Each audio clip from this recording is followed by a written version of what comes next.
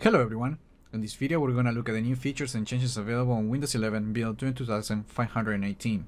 As always, these changes are available through the dev channel, and while they're not tied to a specific release of Windows, they are expected to arrive in the next feature update in 2022. Some features may even arrive before through service packs. Okay, here's what's new on Windows 11 build 22518. On build 22518, Windows 11 introduces a Spotlight collection, a new feature that changes the desktop background automatically every day with a different picture around the world. The feature is similar to the Spotlight for the lock screen, and you can enable this feature by opening Settings, and then going to Personalization, and then Background, and right here on Personalize Your Background, you will find a new option called Spotlight Collection. When you enable Spotlight, an icon should appear on the desktop, but I don't have it on my installation right now. So I can show you a picture from Microsoft that you will see this icon right here, which you can click to open Microsoft Edge to view more information about that picture. You can also change the picture. You also have the option to switch to another picture, and you can mark it as liked, or you can also select the option to dislike the picture. So in the future you get a more personal experience with the desktop backgrounds. Windows 11 is also updating the widget icon that appears on the taskbar. Starting with this release, the entry point will be located on the left side of the taskbar, and it will now show the current weather information, similar to the widget available on Windows 10. And the widget's dashboard will now open as you hover over the icon. Also, if you have the taskbar aligned to the left, you will now see that the widget's icon will not appear next to the task view button. I'm really not sure if this is the right approach to place that icon for the widgets right at the bottom left corner. That's where the start button used to be, and I can see a lot of people making the mistake clicking that button to open something that they might not like. Of course, if you don't like the button, you can disable it completely by going to the taskbar settings and then just disable the option. Now it's completely removed. But let me know in the comments what you think about this feature. Windows 11 build 22518 also has a new interface for switching inputs. So if you have multiple languages installed on your computer or different layouts, you will now find that you have a new interface that uses the acrylic background, and according to the company, the updated interface improved the overall performance and reliability. Perhaps one of the biggest features available on Windows 11 build 22518 is voice access. The new feature enables anyone to control their laptop or desktop computer using their voice. When using voice access, you can use your voice to open and switch apps, browse the web, dictate emails, and more.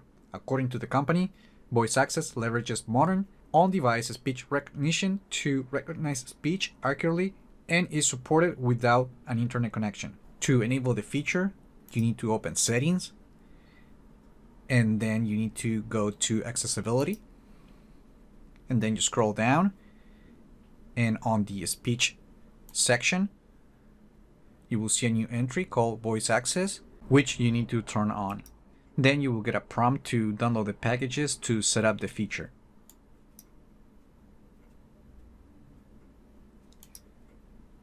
Voice Access even has a guide that will help you through the setup and getting to know the commands to control Windows 11 just using your voice. For example, here I can select the microphone. If I have different ones, you can select the one you want to use. You also have quick access to add a new microphone or to the sound settings. In the next page, you will find an option to start the guide, which you can use to train yourself and know how to use the feature.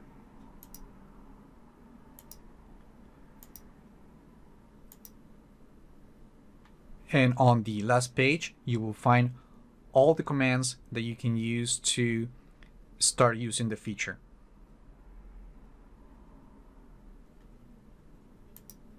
Also on the speech page, you'll find an option that allows you to start voice access as soon as the computer signs in. And one thing to be clear is that this feature only supports the English USA language which means that the Windows display language should be English US, otherwise voice access will not work as expected.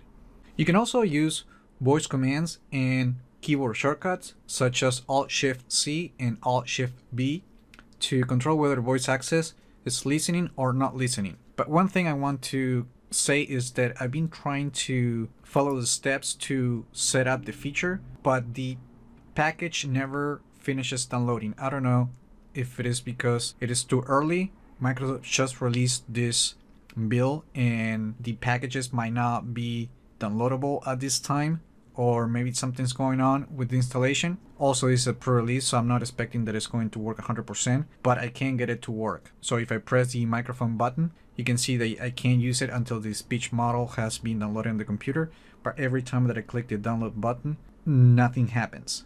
So I will have to leave that for some other time. But once the feature is activated, you can say things like voice access, wake up, unmute to get voice access to start listening to you, or voice access sleep, mute to put the voice access to sleep, or turn off microphone to stop voice access from listening to you. When everything is configured, you can simply say things like open Edge or open Word to open an app, or switch to, or close window, and things like that to navigate the Windows experience just using your voice. Finally, the experience also includes this menu right here at the top right corner that lets you quickly set the default microphone, manage automatic options, and view the Microsoft privacy statements, and to turn off the feature. On build 22504, Windows 11 introduced the ability to change the skin tone for different combination of emojis, such as family members, people holding hands, and many others. But the feature was only available for a small group of users. So starting with build 22518, the feature is not available to everyone. So now if you look for family, you will see the group of emojis, which you can now select, and select the member of the family and change the skin tone and other aspects.